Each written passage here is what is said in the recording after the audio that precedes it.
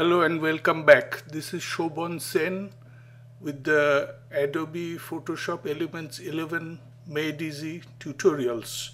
This is part 3 and we will go straight to editing part this time. Today I'll begin with cropping. Cropping is a very important function of editing. Cropping can enhance your pictures greatly. You can discard superfluous or unwanted portions from a picture.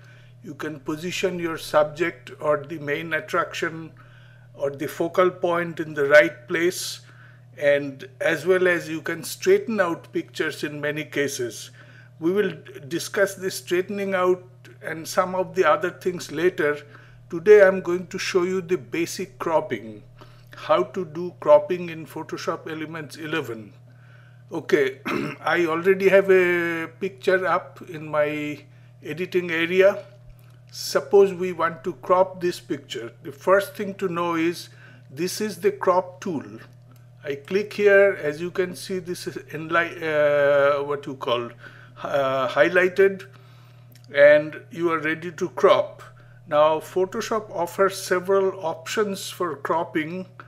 These are the three different options you can use. One is the first one that is highlighted already or checked already, is called rule of thumbs. The second one gives you a grid so you can adjust your cropping, and the third one is called the golden ratio. That kind of gives you the idea where exactly to place the main subject or the focal point of your photo, so it is aesthetically beautiful. Okay, I'll go little bit quickly, but because time is limited here. But the other things to know is that this gives you option for custom cropping, or these are the different options. No restrictions. I'll try the no restrictions first. And you can also specify in some cases the width and height of the picture you want, and you can specify the resolution. For example, if resolution is expressed in pixels per inch, but there are other things, pixels per centimeter. We'll use pixels per inch. Normally for printing purposes, the best resolution is 300, so let's type in 300. Okay, we are doing a sample cropping with no restrictions using the rule of thirds. Let's say we want to crop out this picture to keep the lady only in the picture and discard this mural part.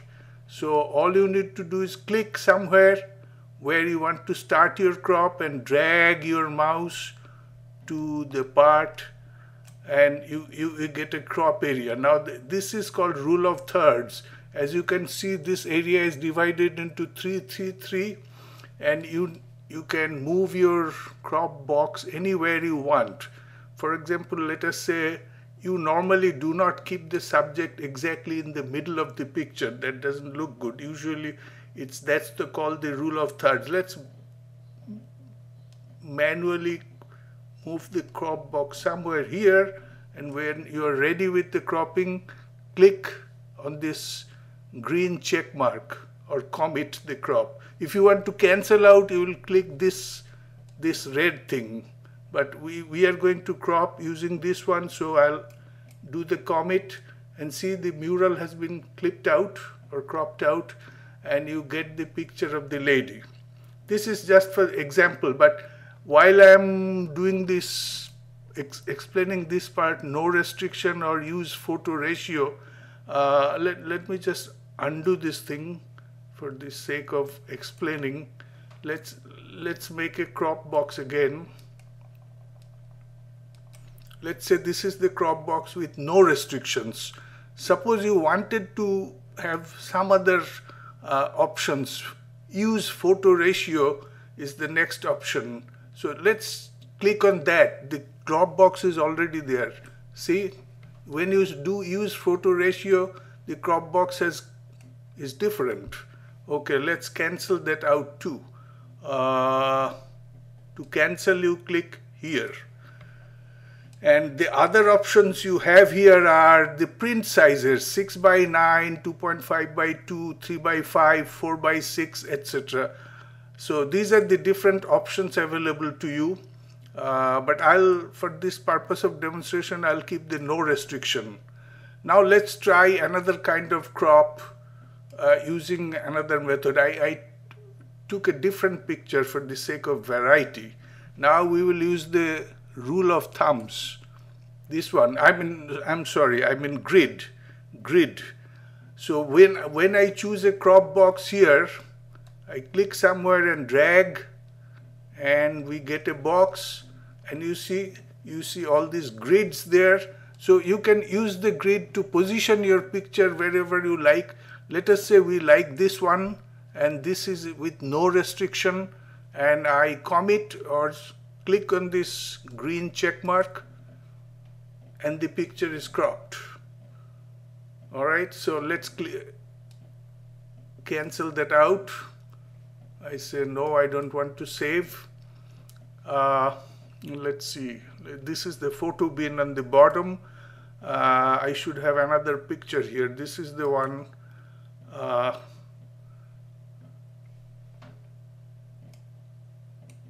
There is the other picture I want to use, and I'm cropping using this golden ratio rule option.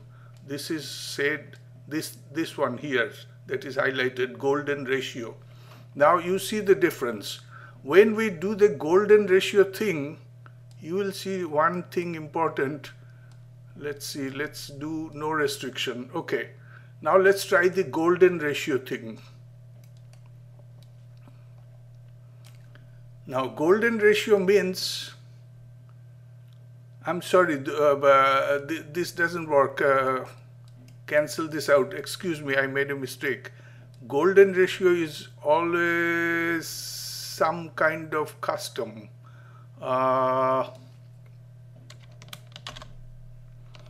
Okay, sorry about that confusion.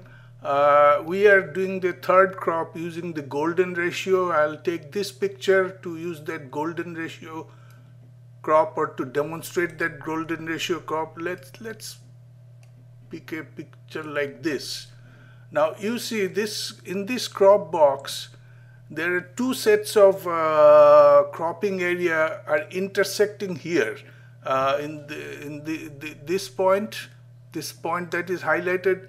That is supposed to be the best place to position your main subject. If it is a picture of a person or something, when that person is placed somewhere there, then aesthetically that picture is best. So we can move this crop box. Let's try to move it to wherever we can. Let's see this little boy is our main subject, and this point doesn't have to be exactly, the boy doesn't have to be exactly on this point, but he has to be somewhere near that point or around that point. So I think this is a very good proportion we have chosen, and if we crop it right now, you see, this is the effect we are getting. So this is the third kind of crop we have done. The first one was using the rule of thirds, the second one was using the grid system, and the third one was the golden ratio. So I'll close this part of the tutorial today because it's going to get too long, but there are other things to know in the cropping which I'll cover in my next tutorial. Thank you for watching. Bye.